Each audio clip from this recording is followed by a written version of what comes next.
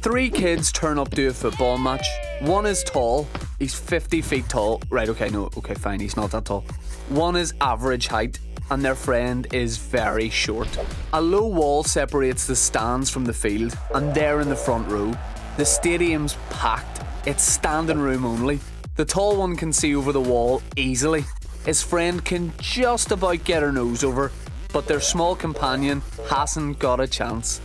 All of them are equal, they're all standing on the ground. They all paid the same amount for the tickets, but is it fair?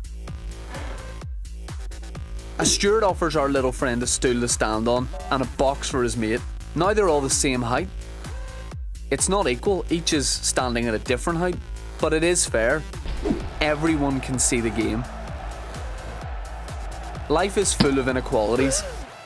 Some of them are unplanned, like the height of that wall.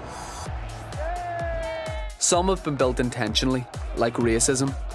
When inequality exists but isn't put right, it's called discrimination.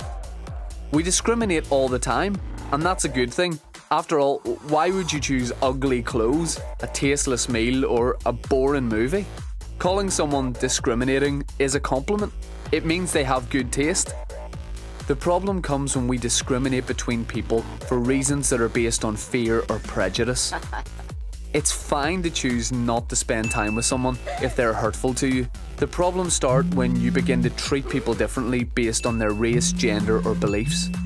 People who are discriminated against feel vulnerable, depressed, lonely, and fearful. Imagine how bad it feels if government, business, or society as a whole discriminates against you. How would you feel if people were against you everywhere you went?